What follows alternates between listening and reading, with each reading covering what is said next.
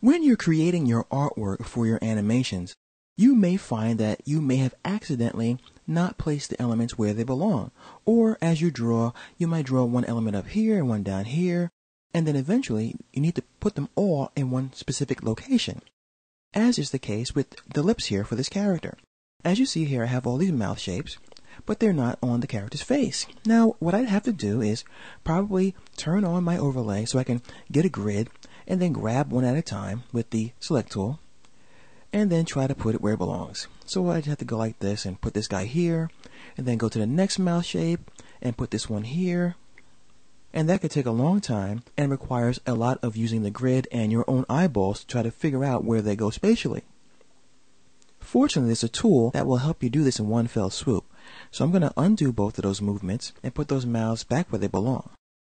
There is a tool located both under the selection tool called Reposition All Drawings, and it's also located under our tool menu, Reposition Drawings as well, if you go to the Tools, Drawing Tools, and Reposition All Drawings. And what we need to do is to select the element, a column, which contains those elements, and what I'm trying to move is all the mouth shapes, and I have quite a few here, and I want to put them in one fell swoop right where they belong.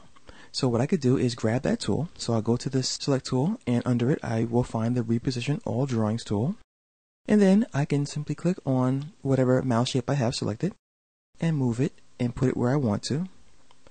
And now all the mouth shapes are there.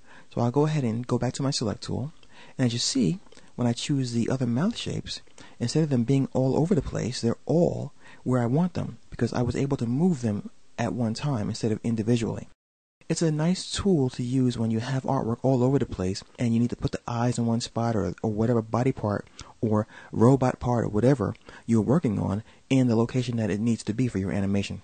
So once again, go to the Tools menu and go to your Drawing Tools, Reposition All Drawings, or you can go to the Select tool and find it right here as well. Make sure you turn it off, and I often do that when I'm working, so I'll have that tool selected still, and I'm wondering why I can't select anything, because I have to go back to the Select tool. So once again, click on the column, choose the tool any way you need to, move everything where you need it, and then go back to your Select tool and continue working on your project.